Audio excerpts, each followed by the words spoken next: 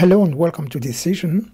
In this video, I'm going to show you how to solve an error encountered when trying to deserialize an immutable Java object with the Jackson JSON processing library. So let's get started. To reproduce the issue, I prepared this example. I created this class person annotated with this Lombo annotation value to make it immutable. So this annotation will make all fields final and provide the required constructor to initiate these fields. It will also provide a getters method for all fields. And I created this JUnit test. Let's have a look on it. I'm using the object mapper from Jackson library. So I added the Jackson core dependency to my project. Also, I am using Lombo, and in this JUnit test we are trying to deserialize this string into person object. I'm creating this object mapper and read value person as JSON, and the expectation that the first name will be Max and the last name will be Muhammad. Let's run this test.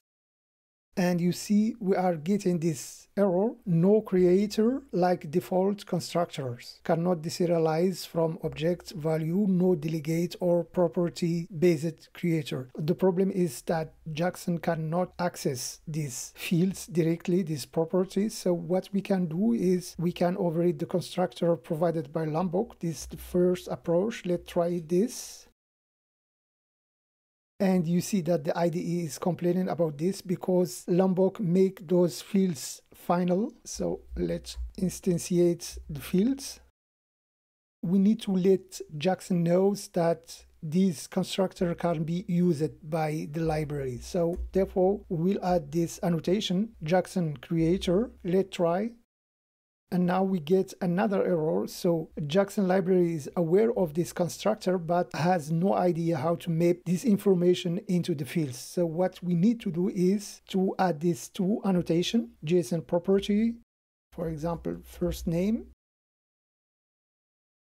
And let's try now. And you see now it is working. Our test was successful. However, you see now we added this annotation to let Jackson knows which constructor he can use, and also we added those two annotation. This again, it is a boilerplate code, and Lombo normally is there to avoid such boilerplate code. So what we can do, there is another possibility in Lombo. Fortunately, you have only to change a configuration. So now let's remove this constructor because it is too invasive in our code. Fortunately, Lombo provide another possibility. Let's remove all this stuff and run the test again. The test should fail now because we removed this constructor. We need only to add a configuration. We create this file, Lombo config, and we add this property, Lombo any constructor, add constructor properties equal to true.